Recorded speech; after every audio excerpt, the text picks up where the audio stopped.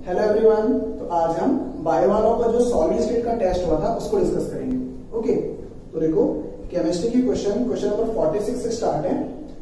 तो question number 46 है, which among the following will show N isotropy. फिर options given है, first option glass, second option NaBr, third option plastic, last option rubber. तो हमें ये बताना है कि इनमें से कौन एन आइसोट्रॉपी शो करेगा। तो एन आइसोट्रॉपी कौन शो करता है? क्रिस्टलाइन सॉलिड शो करता है। और इनमें से कौन सा सब्सटेंस क्रिस्टलाइन सॉलिड है? तो वो है sodium bromide, that is NaBr। तो आंसर क्या होगा? Sodium bromide. ओके, फिर देखो next question, examples of few solids are given below, find out the example which is not correctly matched. Means हमें इसमें से इनकरेक्टली मैच्ड सेलेक्ट करना है। ओके, तो फर्स्ट ऑप्शन है आयोनिक सॉलिड, फिर उसके आगे है सोडियम क्लोराइड जिंक सल्फाइड, ये तो करेक्टली मैच्ड है। फिर नेक्स्ट ऑप्शन कोवेलेंट सॉलिड, फिर उसके आगे हाइड्रोजन कॉमा आयोडीन। तो हाइड्रोजन और आयोडीन जो है वो तो मॉलिक्यूलर सॉलिड की कैटेगरी में आएंगे, कोवेलेंट सॉलिड की कैटेगरी में नहीं आएंगे। इट मींस ये इनकरेक्टली मैच्ड है और यही हमारा आंसर होगा। ठीक है, चलिए फिर next question, in face centered cubic unit cell the age length is। Okay, तो इसमें हम बताना है कि face centred cubic unit cell में एज लेंथ क्या होगी in terms of small r। तो ये है as per question paper question number 48। तो हम बता रहे हैं कि FCC में फेस सेंटर्ड सेल में A का रिलेशन R के साथ क्या है। ठीक है, तो हमें पता है relation between R and A in FCC it is 4R equals to √2A। तो A क्या हो जाएगा? 4R bye √2। ठीक है, अब ऑप्शन में देखो, तो ऑप्शन में है second option, that is 4R bye √2। 40 का क्या होगा चेक कर लेते हैं। ठीक है, सेकंड ऑप्शन। ओके, फिर next question number 49, the major binding force in diamond, silicon and quartz is. इसमें बताना है कि डायमंड, सिलिकॉन और क्वार्ट्ज में किस टाइप का फोर्स लगता है। तो ये सारे के सारे कैसे सॉलिड है? कोवेलेंट सॉलिड है। और कोवेलेंट सॉलिड्स में एटम के बीच में कौन सा बॉन्ड होता है? कोवेलेंट बॉन्ड होता है। तो उसमें कौन सा फोर्स ऑफ अट्रैक्शन होगा? Covalent force. ठीक है, तो as per option, first option electrostatic force दिया हुआ है, second option electrical attraction, same चीज हो गई। तो third option covalent bond force, बिल्कुल थर्ड ऑप्शन करेक्ट है। ठीक है, फिर question number 50, which of the following statement is not correct about the molecular solid। तो हमें बताना है कि इनमें से कौन सा ऑप्शन करेक्ट नहीं है मॉलिक्यूलर क्रिस्टल मॉलिक्यूलर सॉलिड के रिस्पेक्ट में। तो फर्स्ट ऑप्शन है they are generally soft and easily compressible. तो molecular solid usually soft nature के होते हैं, तो ये स्टेटमेंट तो करेक्ट है।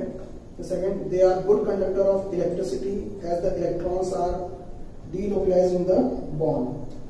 ये स्टेटमेंट कुछ करेक्ट नहीं लग रहा, क्योंकि मॉलिक्यूलर सॉलिड या मॉलिक्यूलर क्रिस्टल्स में मॉलिक्यूल्स पाए जाते हैं, न्यूट्रल मॉलिक्यूल्स पाए जाते हैं, जिनके बीच में वॉन डेर वाल फोर्स ऑफ अट्रैक्शन प्रेजेंट रहता है।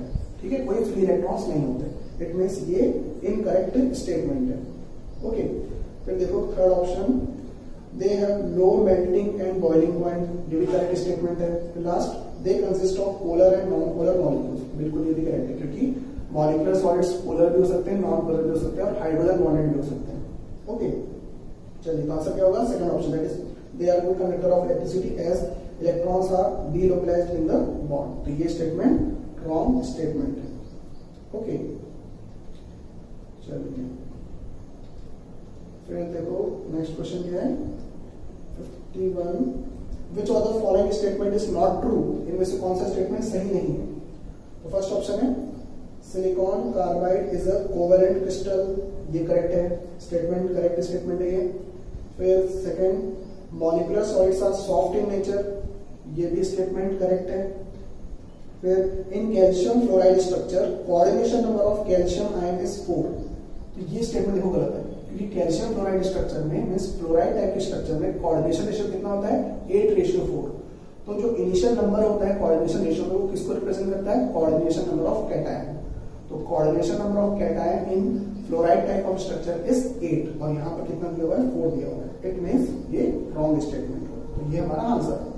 ओके चलिए फिर next question, a metal crystallises into a lattice containing a sequence of layers as AB what percentage of voids are left in the lattice। तो AB type की arrangement क्या कहलाती है, HCP arrangement कहलाती है। और HCP अरेंजमेंट में जो पैकिंग फ्रैक्शन या पैकिंग एफिशिएंसी कितनी है, वो होती है 74%। तो 74% तो पैक्ड है, तो खाली स्पेस कितना है मींस वॉइड्स कितना है, तो 100 माइनस 74, तो 100 माइनस 74 करोगे कितना आएगा 26%। 26% voids are available in AB type arrangement. ठीक है, तो आंसर क्या होगा थर्ड ऑप्शन।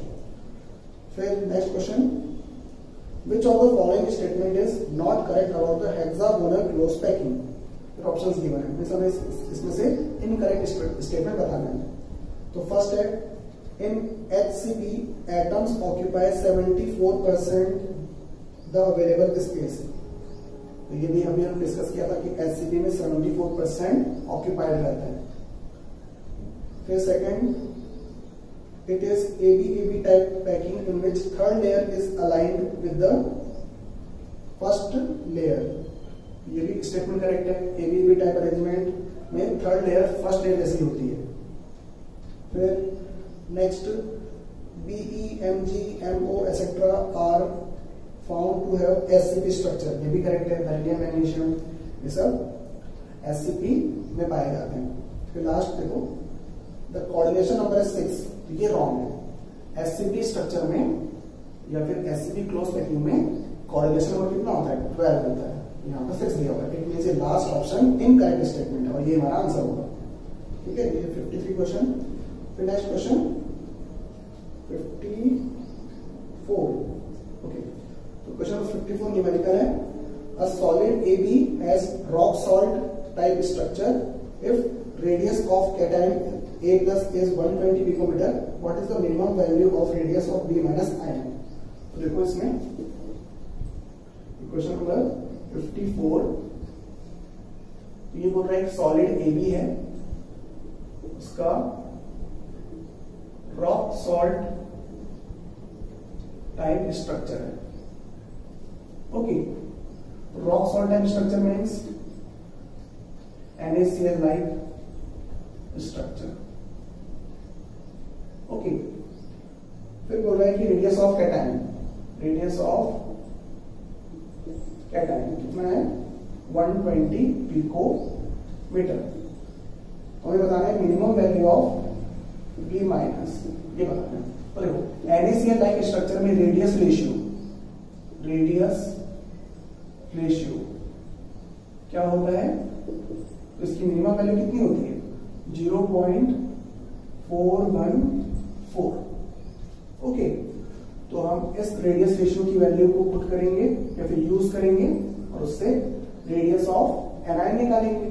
तो R of A plus that is radius of cation upon radius of anion, this is known as radius ratio। तो radius ratio should be 0.414। ठीक है, तो हमें बताना है B minus that is anion की रेडियस।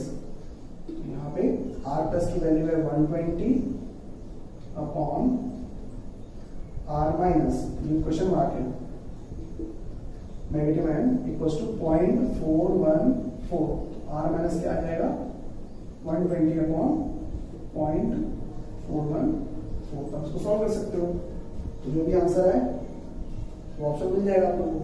ठीक है, चलिए इतना नोट कर लो, फिर आगे बढ़ते हैं।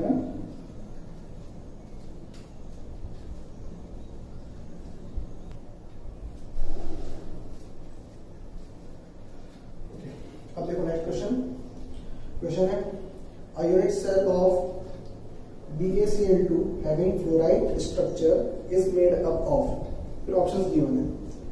तो फ्लोराइड स्ट्रक्चर में CaF2 टाइप स्ट्रक्चर, और हमने फ्लोराइड स्ट्रक्चर में देखा था कि कैटायंस होते हैं CCP अरेंजमेंट में और एनायंस होते हैं टेट्राहेड्रल वॉइड्स में। ओके, तो उसके अकॉर्डिंग आप लोगों को आंसर बताना है कि एक यूनिट सेल में कितने Ba2+ हैं और कितने Cl- हैं। ओके, चलिए इसको बना लोगे आप लोग क्वेश्चन नंबर 55 को। फिर देखो क्वेश्चन नंबर 56 है, a metal X crystallizes in a face centered cubic arrangement with edge length of 862 picometer। तो एक मेटल है X, क्वेश्चन नंबर 56 है,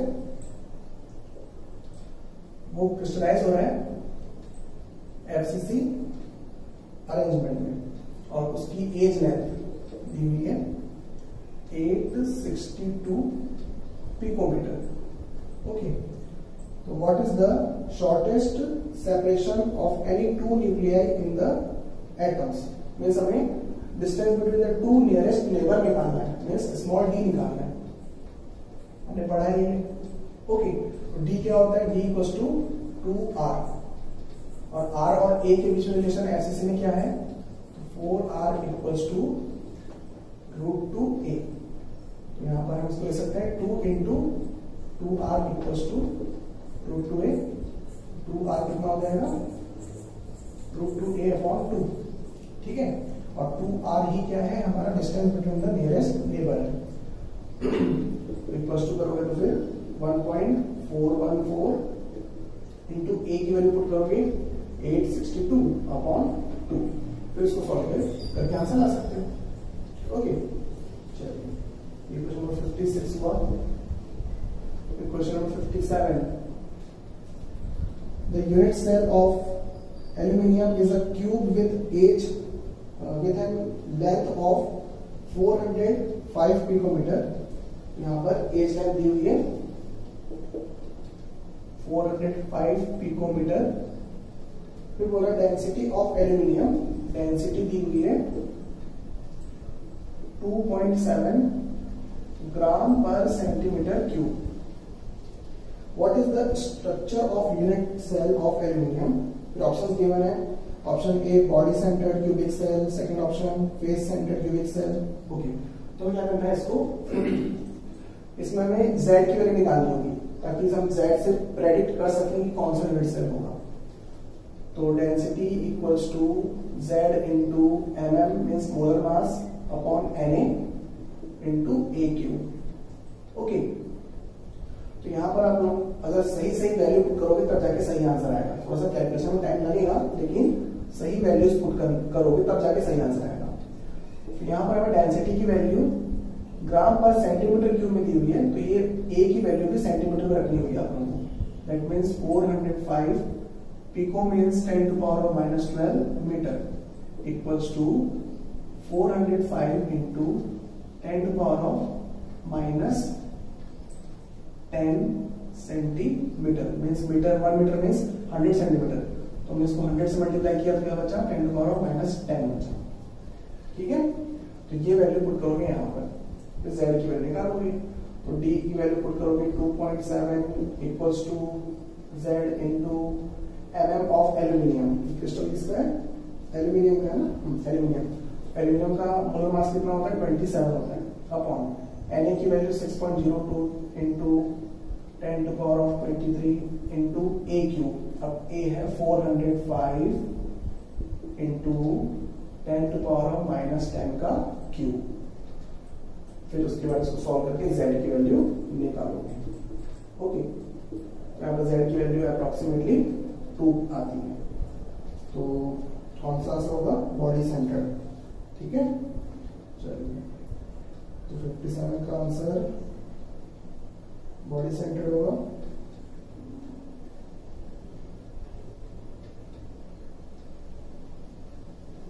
एक सेकंड मुझे देखने दो।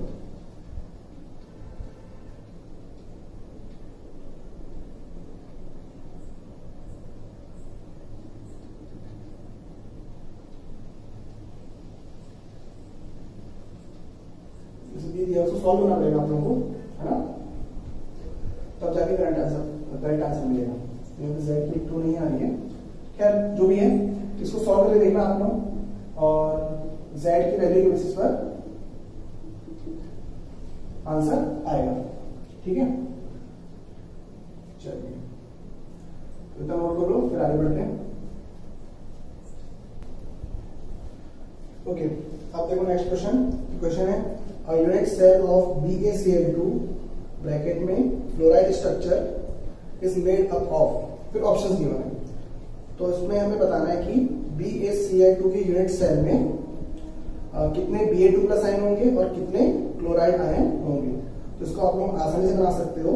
आप लोगों को इसके लिए फ्लोराइड टाइप का स्ट्रक्चर पता होना चाहिए। तो फ्लोराइड टाइप के स्ट्रक्चर में कैटायंस होते हैं CCP अरेंजमेंट में और एनायंस होते हैं टेट्राहेड्रल वॉइड्स में। तो इसके बेसिस पर आप लोग आंसर ला सकते हो। ठीक है, फिर देखो next question, a metal X crystallize in a face-centered cubic arrangement with edge length of 862 picometer. What is the shortest separation of any two nuclei of the atoms? तो इसमें हमें दिया हुआ है कि एक मेटल है X जिसका स्ट्रक्चर है FCC और उसकी एज लेंथ दी हुई है 862 पिकोमीटर। ओके, एंड ये क्वेश्चन नंबर 56 है as per question paper.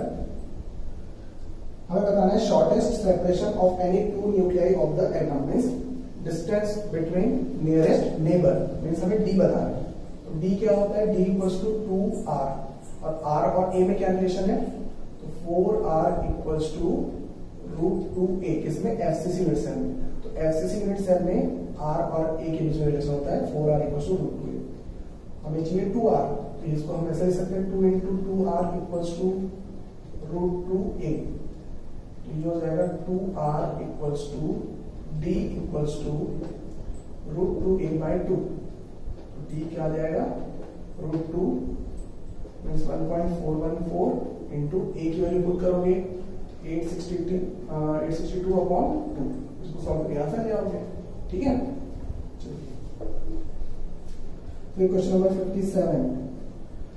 Question number 57 में दिया है unit cell of aluminium is a cube with length of 405 picometer। यहाँ पर एल्यूमिनियम है, उसके यूनिट सेल की एज लेंथ दी हुई है 405 पिकोमीटर। फिर डेंसिटी दी हुई है एल्यूमिनियम की 2.7 ग्राम पर सेंटीमीटर क्यूब। ओके, तो what is the structure of unit cell of aluminium. तो इसमें हमें Z की वैल्यू निकालनी है जिससे हम प्रेडिक्ट कर सकें कि स्ट्रक्चर क्या होगा, BCC होगा कि FCC होगा वगैरह वगैरह। तो देखो Z की वैल्यू फाइंड आउट करोगे तो उसके लिए फॉर्मूला लगाएंगे density equals to Z into mm upon Na into AQ। तो यहाँ पर आप लोगों को वैल्यू सही तरीके से पुट करनी होगी तब जाके करेक्ट आंसर आएगा। जब यहाँ पर A की वैल्यू 405 पिकोमीटर है, A 405 पिकोमीटर है, उसको कन्वर्ट करना पड़ेगा आप लोगों को सेंटीमीटर में, क्योंकि यहाँ पर डेंसिटी ग्राम पर सेंटीमीटर क्यूब है। तो इसको कन्वर्ट करोगे सेंटीमीटर में, तो 405 पिको मीन्स 10⁻⁻12 और ये हो गया मीटर। फाइनली कितना आएगा 405। अब मीटर को सेंटीमीटर में, तो 1 मीटर बराबर 100 सेंटीमीटर। तो 100 से मल्टीप्लाई कर देंगे तो क्या बन जाएगा 10⁻⁻10 सेंटीमीटर। ये हो गया A की वैल्यू। अब वैल्यूज पुट करोगे तो 2.7 इक्वल्स टू Z की वैल्यू फाइंड आउट करनी है इंटू mm।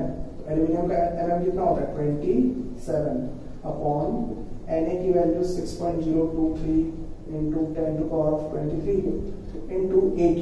अब A की वैल्यू पुट करोगे 405 इंटू 10⁻⁻10 का होल क्यूब। इतना सब कुछ तामझाम करने के बाद आप लोग Z की वैल्यू निकालोगे और उससे फिर पता करोगे कि कौन सा यूनिट सेल होगा। क्लियर है यहाँ तक? चलिए इस वीडियो में जाएगा आप लोग से। फिर देखो क्वेश्चन नंबर 58। तो क्वेश्चन नंबर 58 दिया हुआ है अब मेटल क्रिस्टलाइज इन अ BCC लैटिस। तो ये मेटल का लैटिस है BCC। Its unit cell as length is 300 picometre, ए की value 300 picometre, molar mass MM दिया हुआ है, कितना है 50 ग्राम पर मोल।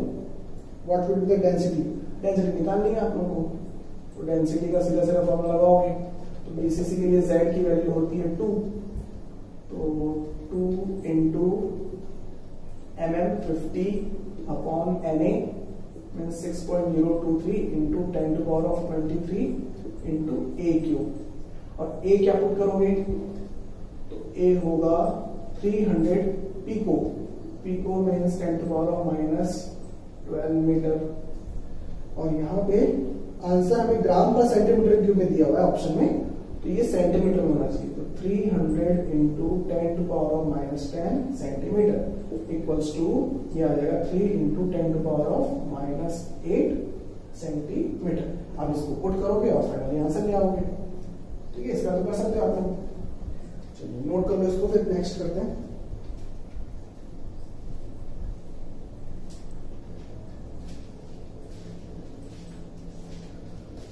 अब देखो next question, question number 59, mark the incorrect pair from the following. मैं समय इसमें से इनकरेक्ट पेयर बता रहे हैं। तो फर्स्ट ऑप्शन है शॉर्टकट इफेक्ट, फिर उसके आगे dash equal number of cations and anions are missing, ये तो करेक्ट है। फिर फ्रैंकल इफेक्ट, उसके आगे dislocation of cation from its normal side to N interstitial side, ये भी सही है। फिर इम्पिरिटी effect, cadmium chloride CtCl2 in AgCl crystal to create cationic vacancy, ये भी करेक्ट है कि कैडमियम क्लोराइड में कैडमियम क्लोराइड को अगर सिल्वर क्लोराइड में इंट्रोड्यूस कराओगे तो उसमें कैटायन वैकेंसी क्रिएट होगी, Ag प्लस गायब होंगे, उसकी जगह क्या आएगा Cd2 प्लस आएगा, जिससे एक Ag प्लस गायब साथ के साथ दूसरा Ag प्लस भी गायब होगा, वहां पे कैटायन वैकेंसी क्रिएट होगी। फिर लास्ट, तो ऑब्वियस बात है लास्ट ऑप्शन गलत होगा। तो metal axis defect Fe 0.93O, तो यहाँ पर तो मेटल की कमी है, मीन्स मेटल डेफिशिएंसी डिफेक्ट है, यहाँ पे मेटल एक्सिस डिफेक्ट दिया हुआ है, इट मीन्स ये लास्ट इनकरेक्ट पेयर है। ओके, ये 59। फिर next question, alkali halides do not show Frenkel defect because, alkali halide Frenkel defect क्यों नहीं शो करते, ये हमने डिस्कस किया होगा कि एल्कली हैलाइड्स में कैटायंस और एनायंस की साइज ऑलमोस्ट सेम होती है, और ऐसे सिचुएशन में कौन से टाइप के डिफेक्ट होने के चांसेस ज्यादा होते हैं, शॉर्टकट डिफेक्ट के। फ्रैंकल डिफेक्ट में क्या होना चाहिए, कैटायंस और एनायंस की साइज में काफी डिफरेंस होना चाहिए, मींस कैटायन एनायन के कंपैरिजन में काफी छोटा होना चाहिए, जो कि एल्कली हैलाइड में पॉसिबल नहीं होता। ठीक है, तो एल्कली हैलाइड फ्रैंकल डिफेक्ट क्यों नहीं शो करते, क्योंकि उनकी कैटायंस और एनायंस ऑलमोस्ट सेम साइज के होते हैं। तो आंसर क्या होगा, cations and anions have almost equal size. और बाकी ऑप्शन देख लेते हैं एक बार। There is large difference in the size of cations and anions, नहीं। कैटायंस एंड एनायंस जो कोऑर्डिनेशन नंबर होता है, नहीं। Anions can not accommodate in the voice, बाकी कोई ऑप्शन वैलिड नहीं दिख रहा है इसमें, तो 60 का ए होना चाहिए। ठीक है, ठीक है, 60 का ये आंसर होगा। फिर next question, sharp melting point of crystalline solid is due to. अब क्रिस्टलाइन सॉलिड के मेल्टिंग पॉइंट शार्प क्यों होते हैं, क्योंकि क्रिस्टलाइन सॉलिड में पार्टिकल्स का अरेंजमेंट रेगुलर होता है through out the solid. Okay, इसके अकॉर्डिंग आंसर क्या होगा, regular arrangement of constituent particles observed over long distance in crystal lattice. ठीक है, चलिए फिर next question, question number 62, iodine molecule are held in the crystals lattice bye, iodine molecule में कौन सा फोर्स ऑफ अट्रैक्शन होता है, it is von down force of attraction. ठीक है, और von down force of attraction कौन सा, London dispersion force, that is non polar molecules के बीच में। आयोडीन मॉलिक्यूल्स नॉन पोलर होते हैं, तो नॉन पोलर मॉलिक्यूल्स में कौन सा वॉन डाउन फोर्स लगता है, लंडन डिस्पर्जन फोर्स। ठीक है, तो आंसर क्या होगा, London force. Next, which of the following defect point defect are shown by AgBr, silver bromide के द्वारा कौन सा डिफेक्ट शो किया जाता है। तो सिल्वर ब्रोमाइड हमने डिस्कस किया था, सिल्वर ब्रोमाइड शॉर्टकट डिफेक्ट भी शो करता है और फ्रैंकल डिफेक्ट भी शो करता है। ठीक है, चलिए फिर next question, which of the following statement is not true about the hexagonal close packing। तो HCP के से रिलेटेड कौन सा स्टेटमेंट सही नहीं है। तो फर्स्ट स्टेटमेंट दिया हुआ है, द कोऑर्डिनेशन नंबर इज 12, तो कोऑर्डिनेशन नंबर 12 होता है एससीपी में। Second, it has 74% packing efficiency, ये भी करेक्ट है, हमें रॉन्ग स्टेटमेंट बताना है। Third, टेट्राहेड्रोइड्स of the second layer are covered by the sphere of the third layer, ये भी करेक्ट है, हमने डिस्कस किया था कि थर्ड लेयर को हम ऐसे प्लेस करते हैं सेकंड लेयर के ऊपर कि टेट्राहेड्रोइड ऑक्यूपाई हो जाए, और टेट्राहेड्रोइड को ऑक्यूपाई करने पर हमें कौन सी अरेंजमेंट मिलती है, एचसीपी अरेंजमेंट मिलती है। तो ऑब्वियस सी बात है जो लास्ट स्टेटमेंट होगा वो रॉन्ग होगा, ठीक है। चलिए फिर question number 65, monoclinic sulphur is an example of monoclinic crystal system, what are the characteristics of the crystal system.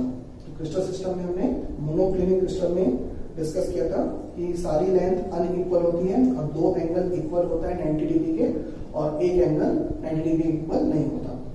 तो कौन सा ऑप्शन होगा, 65 का डी होगा, ठीक है। चलिए अब देखो next question, question 66, experimentally it was found that metal oxide has formula of M0.980, metal M is present as M2 plus and M3 plus in its oxide, fraction of metal which exists as M3 plus would be।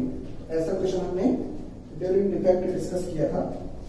तो ये है question number 66, इसमें बोल रहा है कि metal oxide है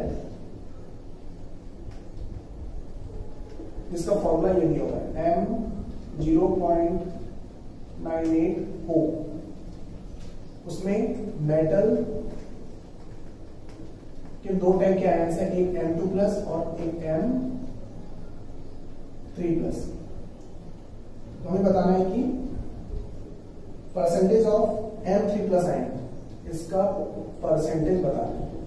okay, तो कैसे बनाएंगे, तो देखो ये हमने सीखा था कि पहले हम इसको क्या कर लें, होल नंबर में कन्वर्ट कर लें। तो इसको होल नंबर में कन्वर्ट करोगे तो 100 से मल्टीप्लाई कर दो तो क्या बन गया, M98O100, ठीक है। डायरेक्टली भी कर सकते हो लेकिन ज्यादा इजी लगता है। ओके, तो इट मींस कि इस पर्टिकुलर सॉलिड के क्रिस्टल में अगर मेटल के एटम 98 है, मींस 98 मेटल के एटम्स हैं, तो ऑक्सीजन के कितने हो जाएंगे, 100, और ऑक्सीजन यहाँ पर ऑक्साइड के फॉर्म में, मींस O2 माइनस के फॉर्म में। ओके, तो यहाँ पर ऑक्सीजन O2 माइनस फॉर्म में है और मेटल M2 प्लस भी है, मींस यहाँ पर टोटल 98 मेटल एटम्स है M के, उसमें से कुछ M2 प्लस के हैं जिसको हम X एज्यूम कर लेते हैं, और कुछ M3 प्लस में उसको हम 98 माइनस X एज्यूम करेंगे। ओके, और टोटल ऑक्साइड कितने हैं, 100 है। यहां तक मैं ऐसा लिखूं, ठीक है। इस क्रिस्टल में अगर ऑक्सीजन के 100 एटम्स हैं जो कि सारे के सारे O2 माइनस के फॉर्म में, तो मेटल के टोटल एटम्स कितने होंगे, 98, जिसमें से X M2 प्लस के फॉर्म में और 98 माइनस X M3 प्लस के फॉर्म में, ठीक है। फिर हम क्या करेंगे, इसको सॉल्व करेंगे कॉन्सेप्ट से इलेक्ट्रिकल न्यूट्रलिटी के। ये पूरा इलेक्ट्रिकली न्यूट्रल है, इट मींस जितना पॉजिटिव चार्ज उतना नेगेटिव चार्ज। तो total positive charge due to M2 plus ion, तो वो कितना हो जाएगा, X into plus 2 plus total positive charge due to M3 plus, which will be equals to 98 minus X into 3 equals to total negative, और total negative क्या होगा, oxygen के atoms 100 into उसका चार्ज दैट इज -2, तो उस तरफ जाएगा into 2। Okay, तो अगर हम इसको इस तरफ ले तो आ जाएगा माइनस, ऐसा ले लो। चलिए काम करो, कंफ्यूज हो रहा है तो काम करते ऐसे करते हैं, प्लस 100 इंटू ये ऑक्सीजन की बात कर रहे हैं, तो ऑक्सीजन की 100 एटम्स इंटू उसका charge -2 equals to total charge should be 0।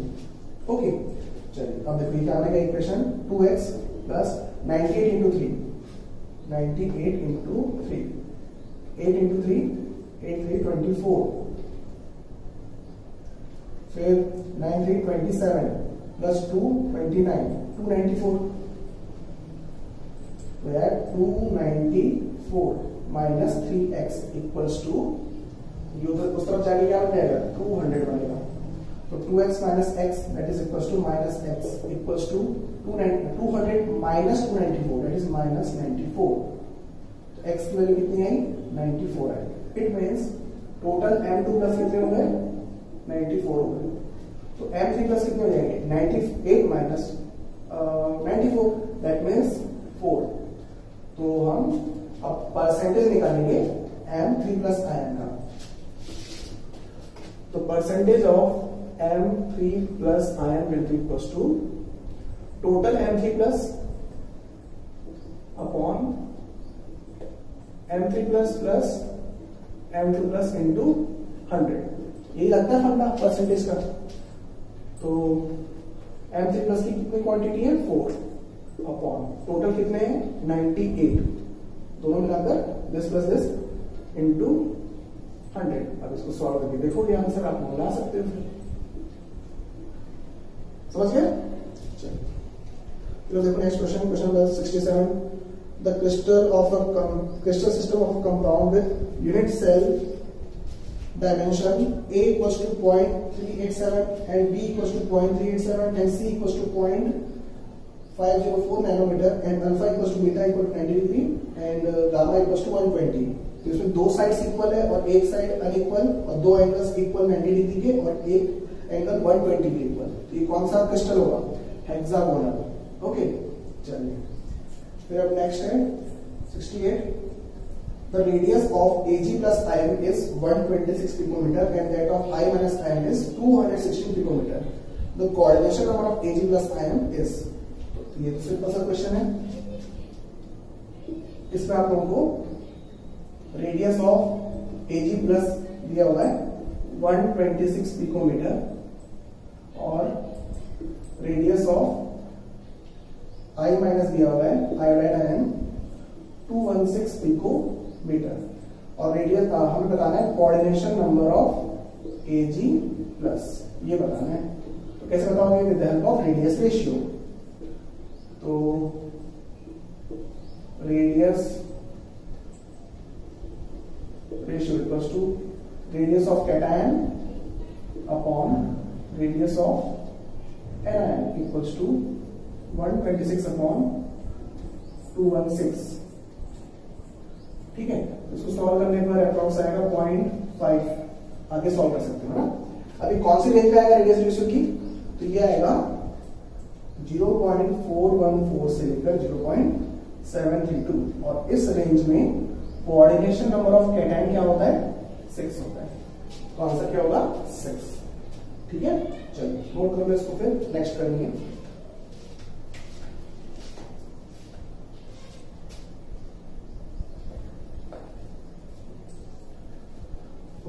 अब देखो नेक्स्ट क्वेश्चन,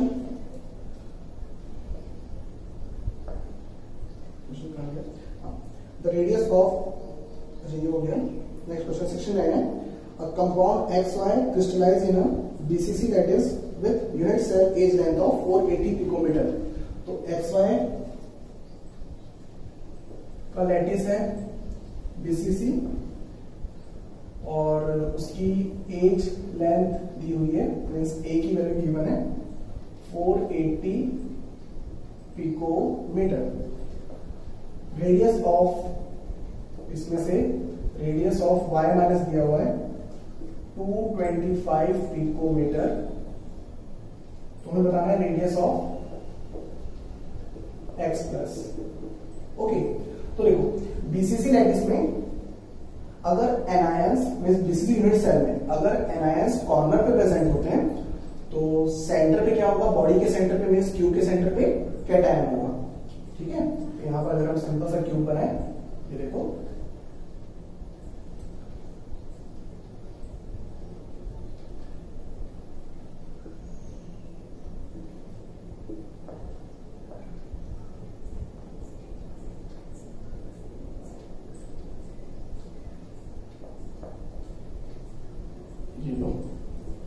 कॉर्नर्स पे एनायंस है, तो यहां पर बीच में क्या होगा, सेंटर में, बॉडी के सेंटर में कैटायन होगा। ओके, ये एनायंस है, यहां तक क्लियर। और हमें पता है कि इस टाइप की अरेंजमेंट में ये जो कॉर्नर के एटम्स हैं, ये कॉर्नर का एटम, ये सेंटर का एटम और ये कॉर्नर का एटम आपस में टच होते हैं। वैसे ही और भी कॉर्नर्स के एटम्स और सेंटर के एटम्स डायरेक्टली कांटेक्ट में होते हैं। तो फिलहाल हम इसको ले रहे हैं, ये देखो ये तीनों, ये वाला और ये वाला आपस में कांटेक्ट में, ठीक है। ये देखो एक सेकेंड, थोड़ा सा और बड़ा बनाते हैं।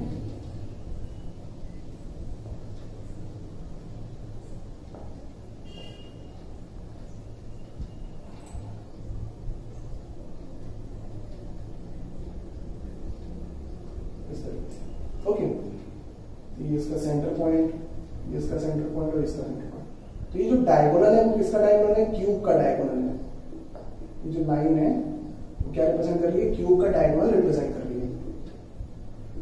ये वाली लाइन इस पॉइंट से लेकर इस पॉइंट तक क्यूब का डायगोनल है। और क्यूब के डायगोनल की length in terms of as length कितनी होती है? ये लेंथ कितनी है? √3 टाइम्स ऑफ ए, ठीक है। जिसमें से ये जो यहां से यहां तक का डिस्टेंस r माइनस है, फिर यहां से यहां तक का डिस्टेंस r प्लस, फिर यहां से यहां तक का डिस्टेंस r प्लस, फिर यहां से यहां तक का डिस्टेंस r माइनस। ओके, तो यहां पर इक्वेशन क्या बनेगी? 2 times of r plus plus r minus equals to √3a। हमारे पास r minus means negative ion की रेडियस की वैल्यू दी हुई है, कैटायन की रेडियस आराम से निकाल सकते हैं, ठीक है। तो वैल्यूज पुट करके आप लोग फर्दर सॉल्व कर सकते हो। समझ गए? ये था 69 क्वेश्चन। फिर क्वेश्चन नंबर 69 था ना, अब 70 क्वेश्चन देखो। इन a normal spinal structure the oxide ion are arranged in CCP.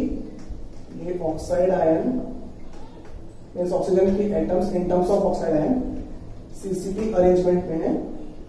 और whereas 1/8 tetrahedral holes are occupied by zinc 2+ ion,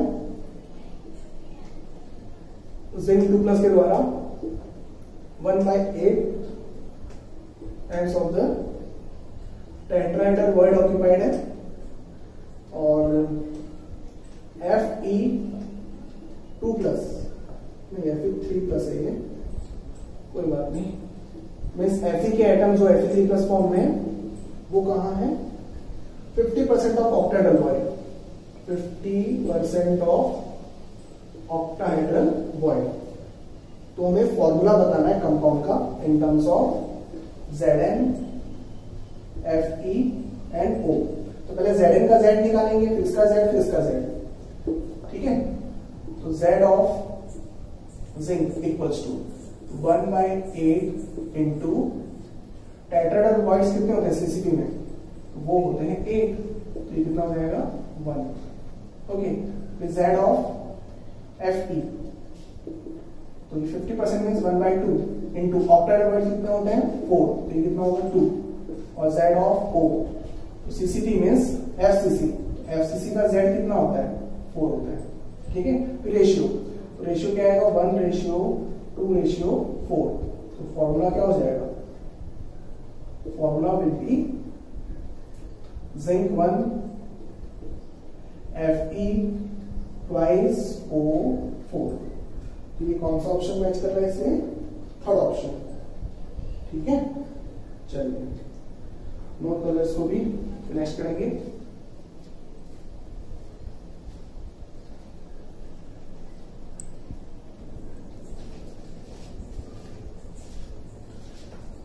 अब देखो नेक्स्ट क्वेश्चन 71 क्वेश्चन है। The packing fraction of element that crystallise in a simple cubic arrangement is. फिर options पाई के terms में दिए हैं, इसका डायरेक्ट आंसर हमने डिस्कस किया हुआ है π/6। तो एससीसी यूनिट सेल में पैकिंग फ्रैक्शन कितना आता है? π/6 आता है, ठीक है। फिर 72 if A stands for the age length of the cubic system, the simple cubic, body centered and face centered, then the ratio of the radii of the sphere in these system will be respectively। तो इसमें आप लोगों को SCC question number 72 है, BCC और FCC, इन तीनों type की unit cell के एटम के रेडियस का रेशियो बताना है इन टर्म्स ऑफ ए। इसको आर एस बोल मान लेते हैं, इसको आर बी और इसको आर एफ। तो ये रेडियस का रेशियो बताना है, क्लियर, इन टर्म्स ऑफ ए। तो एस सी सी में रिलेशन क्या होता है रेडियस और ए के बीच में? तो 4r equals to 4r equals to होता है एच सी सी सिंपल क्यूबिक सेवन, तो सिंपली ये होता है 2r equals to a, okay. और बीसीसी में 4r equals to √3a and FCC में 4r इक्वल्स टू √2a, ठीक है। अगर हम इसको 2 से मल्टीप्लाई करें तो हमारे पास क्या बचेगा? 2r equals to 2a, okay.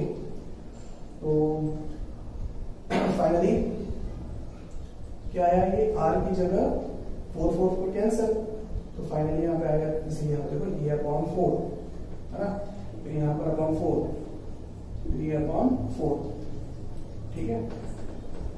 तो फिर रेशियो निकालो तो 4 कैंसिल हो जाएगा, तो क्या आएगा? 2a ratio √3a ratio √2a। और फिर हमें ऑप्शन में फ्रैक्शन के टर्म से दिया हुआ है, तो अभी तो फिलहाल मैच नहीं कर रहा, तो हम इसको 2 से डिवाइड करें इसको, ये आएगा a ratio √3/2a ratio √2 upon 2a।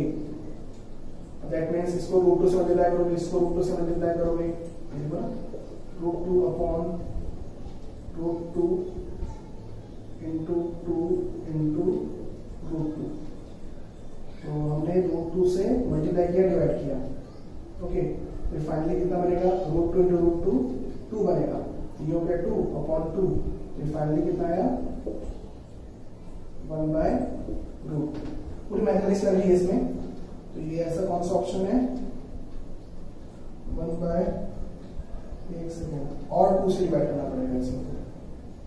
अगर हमने 2 से डिवाइड किया फिर से 2 से डिवाइड करो, तो 2 मल्टीप्लाई किया यहाँ नीचे में, ये 4 और ये 2, ये कौन सा आया? a/2 ratio √3/4a ratio 1/2√2a। ये कौन सा मैच कर रहा है? थर्ड, 72 का सी, ओके। चलिए, तो मैथमेटिक्स लगी यहाँ पे, आप लोगों को पता होना चाहिए relation between r and a। तो 72 के बाद 73, इनमें चलो following crystal alternate tetrahedral voids are occupied. First option sodium chloride, second option zinc sulphide, third CaF2, last Na2O। Alternate tetrahedral voids किसमें होते हैं? Zinc sulphide, zinc blende structure में होते हैं, तो आंसर क्या होगा? जिंक सल्फाइड, ठीक है। फिर next question 74, a crystal is made of particle A and B, A forms FCC packing and B occupies all the tetrahedral voids, and B occupies all the octahedral void. If all the particles along the plane as shown in the figure are removed, then the formula of the crystal would be। तो question number 74 में एक diagram दिया हुआ है और उसमें एक plane बना हुआ है, आप लोग देख सकते हो, उसको रिमूव किया गया है, तो उससे फाइनल स्टोइकियोमेट्री क्या आएगी, ओके। तो इसका डायग्राम बनाते हैं, एक मिनट को।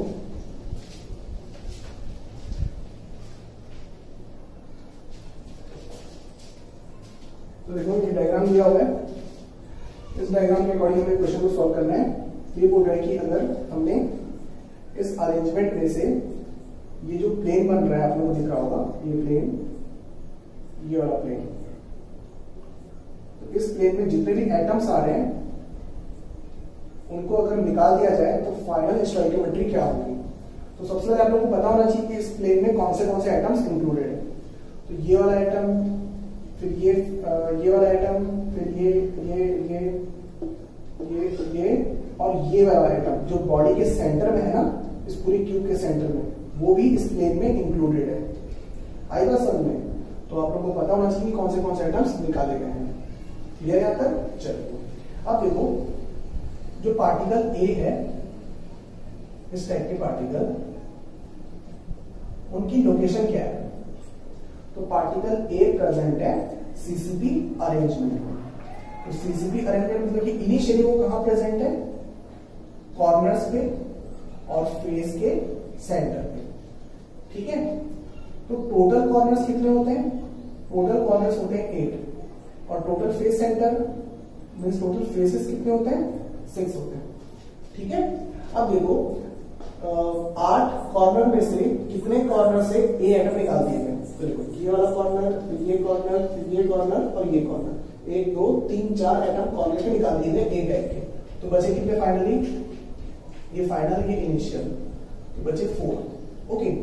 और फेस सेंटर से कितने निकाले गए? तो फेस सेंटर देखो, ये फ्रंट फेस का सेंटर एटम और ये बैक फेस का सेंटर एटम, तो 2 फेस सेंटर एटम निकाल दिए गए।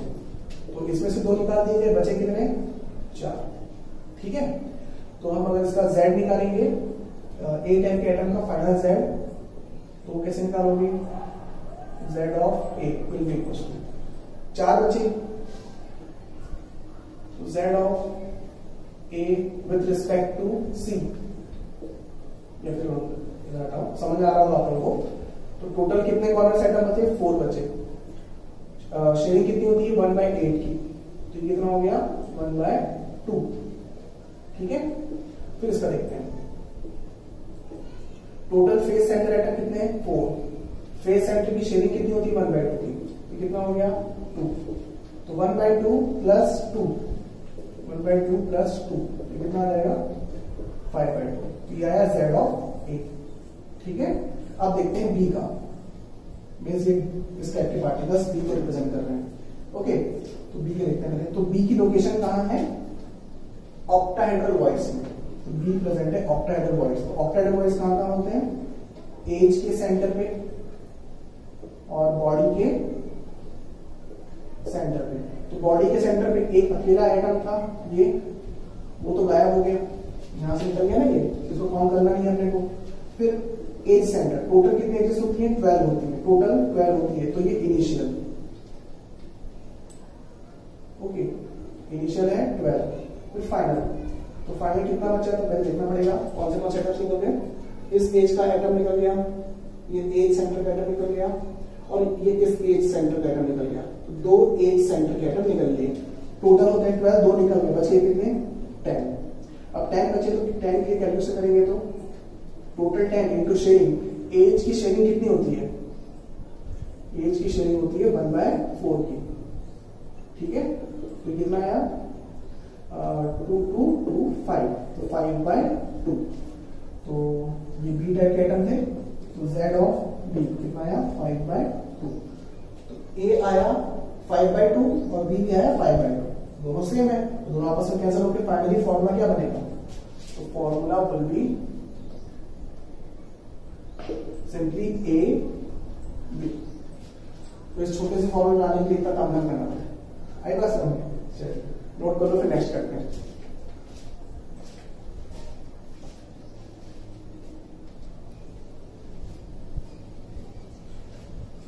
ओके, अब देखो next question 75। How many unit sales are present in a cube shape ideal crystal of sodium chloride of mass 1 ग्राम। तो यहां पर हमें बताना है कि सोडियम क्लोराइड के आइडियल क्रिस्टल में, मीन्स उसमें कोई डिफेक्ट नहीं है, आइडियल क्रिस्टल में नंबर ऑफ यूनिट सेल कितने होंगे सोडियम क्लोराइड के 1 ग्राम में? 1 ग्राम सैंपल है। अब देखो इस क्वेश्चन को सॉल्व कैसे करो।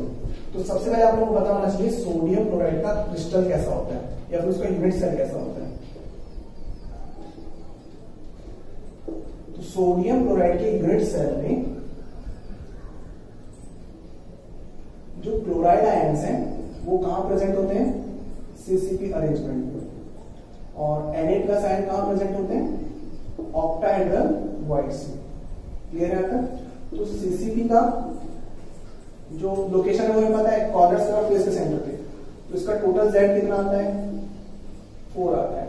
इट मीन्स NaCl के यूनिट सेल में Na प्लस आयन कितने हैं 4 per unit cell. Number of Na plus ion per unit cell, तो वो Na प्लस कितना आएगा 4 आएगा। फिर क्लोराइड आयन, तो देखो ऑक्टेट कितने होते हैं, तो ऑक्टेट का Z होता है 4, तो ऑब्वियस सी बात है Cl माइनस कितने हो गए 4 हो गए। तो इट मीन्स एक यूनिट सेल में 1 unit cell contains 4 NaCl units. Means एक यूनिट सेल में 4 NaCl यूनिट्स है। यहाँ पे यूनिट्स मतलब कि पार्टिकल बोल सकते हो, ठीक है। तो जितने NaCl यूनिट्स होंगे उतना ही मास भी होगा, ठीक है। तो यहाँ पर एक यूनिट सेल का मास कितना होगा, मास ऑफ, देखते हैं यहाँ पर,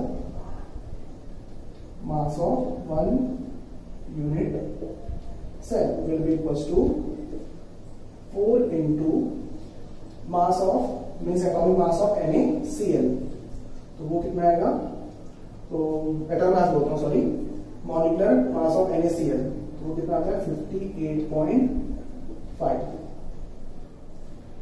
क्लियर है सभी को। अब देखो ये हमारे पास जो 58.5 आएगा वो इन टर्म्स ऑफ AMU आएगा। तो हमें इसको ग्राम में अगर लेकर आना है तो क्या करना पड़ेगा, हमें Na से डिवाइड करना पड़ेगा, तब जाके ग्राम में आंसर आएगा। क्लियर हुआ है सभी को। तो ये था फंडा इसका एक यूनिट सेल के मास का, ठीक है। तो देखो कॉन्सेप्ट क्या बन रहा है, 4 into 58.5 upon Na gram sodium chloride में कितने यूनिट सेल, एक यूनिट सेल। तो हमारे पास 1 ग्राम सैंपल है, 1 ग्राम NaCl में कितने यूनिट सेल होंगे, तो मैथमेटिक्स लगाओ, तो 1 upon this one, 4 into 58.5 into Na unit cell. अब इसको फर्दर सॉल्व करोगे तो उसके बाद फिर आप लोगों का आंसर आएगा, नंबर ऑफ यूनिट सेल, ठीक है। चलिए नोट कर लो इसको भी।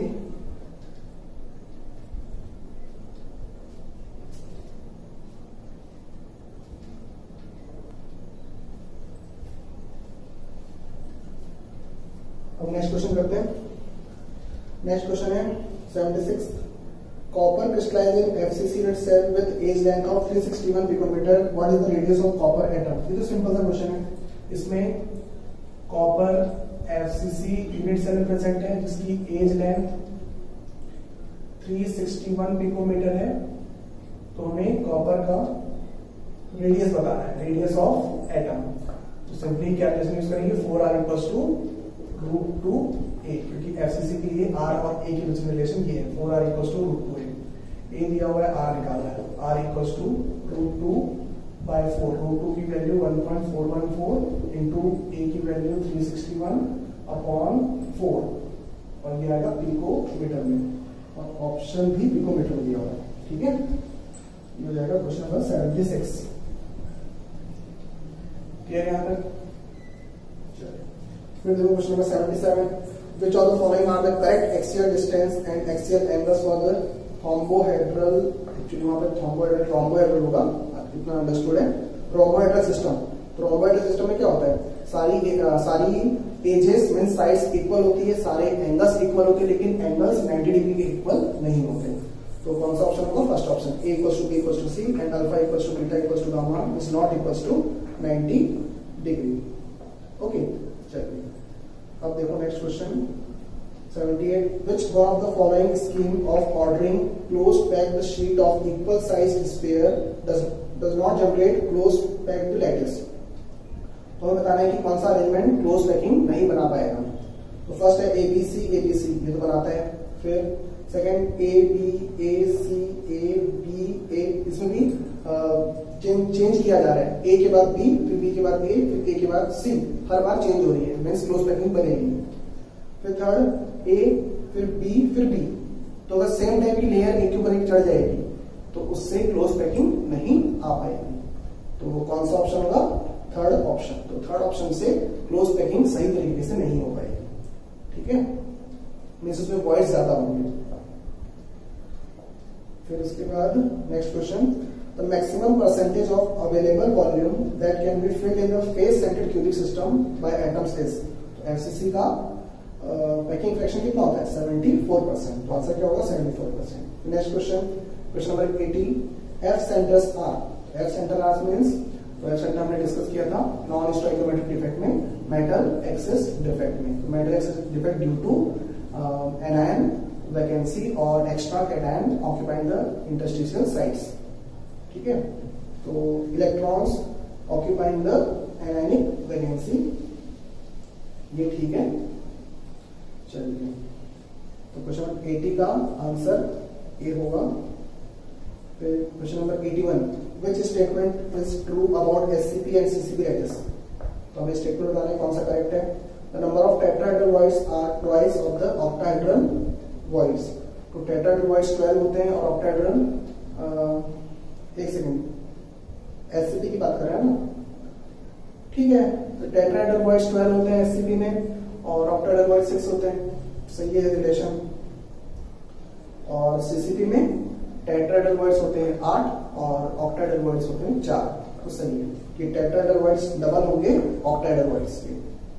फिर नेक्स्ट है 12 tetrahedral voids and 6 octahedral voids are present in 1 SCP unit cell. ये भी करेक्ट है, दो करेक्ट हो गया। फिर coordination number of SCP unit cell is 12, ये भी करेक्ट है। सारे करेक्ट लग रहे हैं इसमें। तो खैर, तो फिर इसको बोनस करना पड़ेगा क्वेश्चन नंबर 81 को। चलिए, क्वेश्चन नंबर 81 को बोनस करेंगे। फिर question number 82, which of the following are correct? Schottky defect lowers the density, correct है। Frenkel defect increases the dielectric constant of the crystal, ये भी करेक्ट है। अरे यार, ये भी बोनस होगा फिर तो। चलिए, तो क्वेश्चन नंबर 81, 82 बोनस है। ठीक है, फिर एक सेकेंड, 81 हो गया। फिर नेक्स्ट क्वेश्चन देखते हैं।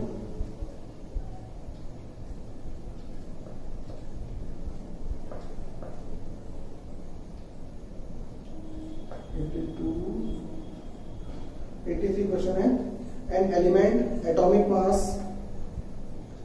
100 ग्राम पर मोल having BCC structure has unit cell gauge, density of the element is. ये तो सिंपल सा क्वेश्चन, डेंसिटी का फॉर्मूला लगाना है और आंसर लेकर आना है। फिर question number 84, in a compound oxide ions are arranged in a cubic close packing arrangement, cations A occupy 1/6 of the tetrahedral voids and cation B occupies 1/3 of the octahedral voids, the formula of the compound will be। चलिए, इस question को देखो, question number 84। तो question number 84 में बोल रहा है कि एक कंपाउंड है जिसमें oxide ion means oxygen type के एटम्स CCP अरेंजमेंट में प्रेजेंट है। ठीक है, और A टाइप के एटायंस मींस A टाइप के कैटायंस मींस A टाइप के एटम्स जो कि कैटायन के फॉर्म में, वो 1/6 ऑफ द टेट्राहेड्रल वॉइड्स में, और B टाइप के 1/3 ऑफ द ऑक्टाहेड्रल वॉइड में। तो फॉर्मूला बताना है। तो देखो, O टाइप के एटम CCP में मींस Z ऑफ O कितना होगा? 4। फिर Z of A will be equals to 1/6 into tetrahedral voids कितने? 8। तो कितना बनेगा? 2 3 6 2 4 8, तो 4/3। फिर यहाँ पर Z of B equals to 1/3 of octahedral voids. Octahedral voids होते हैं 4, तो यह हुआ 4/3। ठीक है, तो रेशियो निकालते हैं और फॉर्मूला ABO के नाम से दिया हुआ है। A का Z 4/3 रेशियो, B का Z 4/3 रेशियो, O का Z 4। ठीक है, अब इसको 3 से मल्टीप्लाई करेंगे, तो 3 से मल्टीप्लाई करोगे तो यहां पे क्या बनेगा? 4/4/12। फिर इसको सिंप्लीफाई करोगे तो 1/4 3 1/3। दैट मींस फॉर्मूला क्या बना? AbO3, कौन सा ऑप्शन है? D option. 84 का डी होना चाहिए, चेक कर लेते हैं।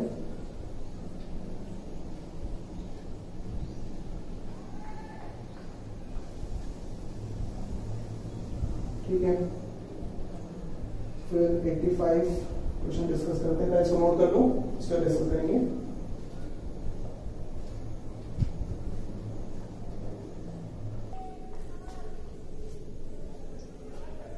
अब देखो नेक्स्ट क्वेश्चन 85 क्वेश्चन है, platinum crystallise in a face centred cubic crystal with a as length of a, distance between the nearest neighbour is. तो हमें इसमें दिया हुआ है कि प्लेटिनम, ये क्वेश्चन नंबर 85 है,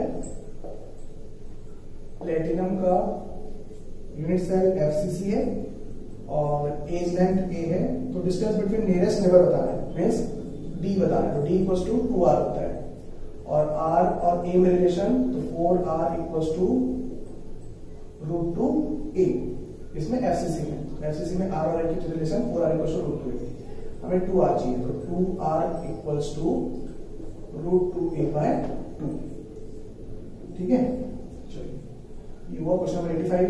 फिर 86 a compound AB crystallized in a cubic lattice in which both A and B atoms having coordination number 8, to what crystal does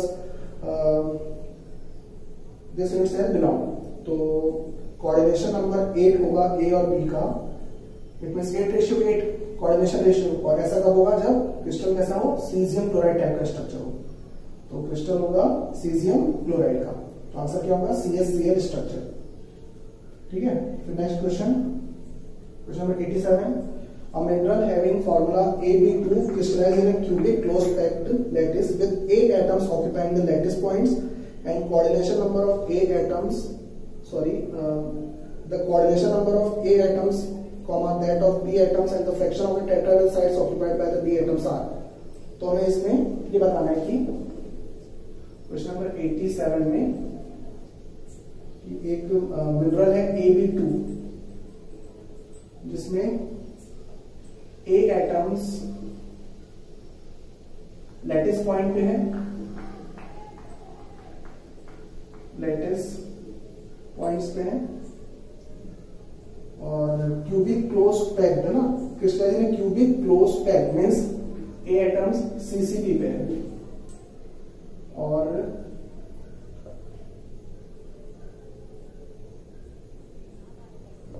AB2 type का structure means fluoride type structure, और fluoride type structure में B कहां होंगे? All tetrahedral voids. फिर हमें पता है कि फ्लोराइड टाइप के स्ट्रक्चर में coordination ratio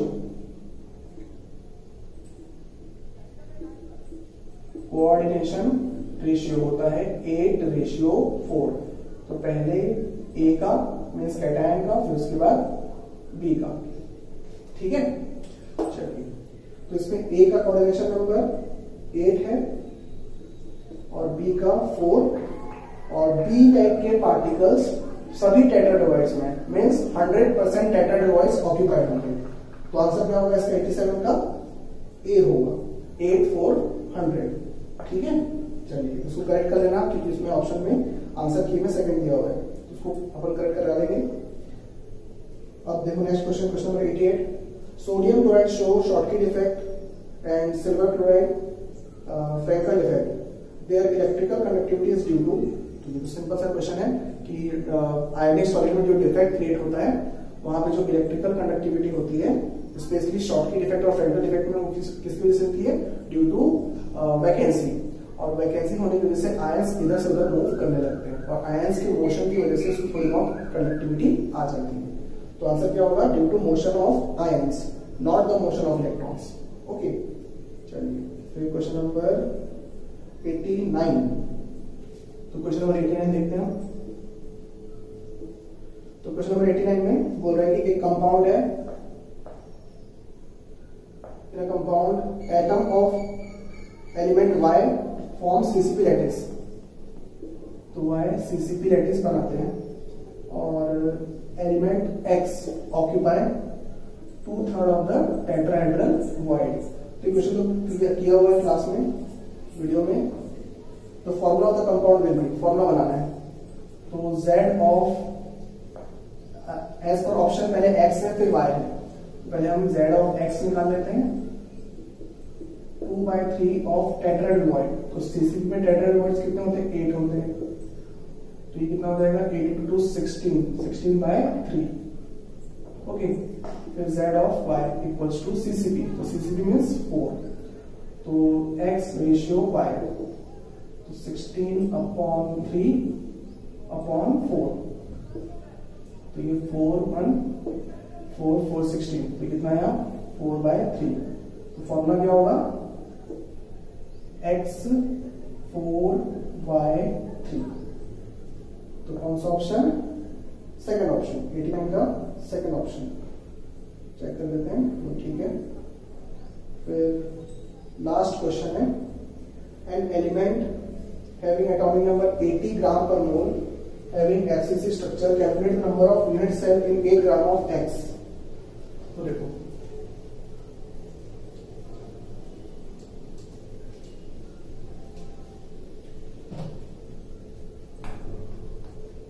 question 90, an element X, एक एलिमेंट है X जिसका एटॉमिक वेट 80 ग्राम पर मोल है और उसका स्ट्रक्चर है FCC। हमें बताना है कि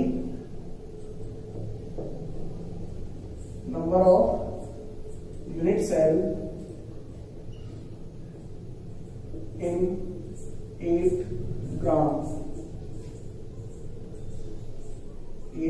ऑफ XC फाइंड आउट करना है। ओके, तो देखो अगर FCC यूनिट सेल है मीन्स एक यूनिट सेल में कितने एटम्स? 4 एटम्स। तो 4 एटम्स तो उसी के अकॉर्डिंग मास भी होगा, तो मास कितना हो जाएगा? मास आएगा 4 × एटॉमिक मास, और वो कितना दिया हुआ है? 80। तो 80 ग्राम पर मोल मीन्स Na, हो जाएगा 4 एटम का मास। क्लियर आता है? इन ग्राम। ओके, तो यहां पर 4 × 80/Na ग्राम में कितने यूनिट सेल? 1 unit cell. जैसा क्वेश्चन हमने सोडियम क्लोराइड वाला किया था ना, वैसे ही कुछ क्वेश्चन है, ठीक है। फिर हमें कितना निकालना है? किसमें निकालना है? 8 ग्राम में यूनिट सेल निकालना है। 8 ग्राम will have 1/4 × 80/Na into 8 unit cell.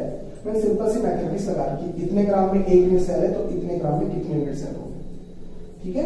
तो ये मैथमेटिक्स आपको आनी चाहिए। तो यहाँ पे Na/8 × 10, 4 × 10 40, Na/40 यूनिट सेल। ये आंसर हो जाएगा, दैट इज लास्ट ऑप्शन, ठीक है। तो ये था आप लोगों का सॉलिड स्टेट का टेस्ट पेपर डिस्कशन। ओके, चलिए बाकी फिर नेक्स्ट क्लास में नेक्स्ट चैप्टर पढ़ेंगे, ठीक है।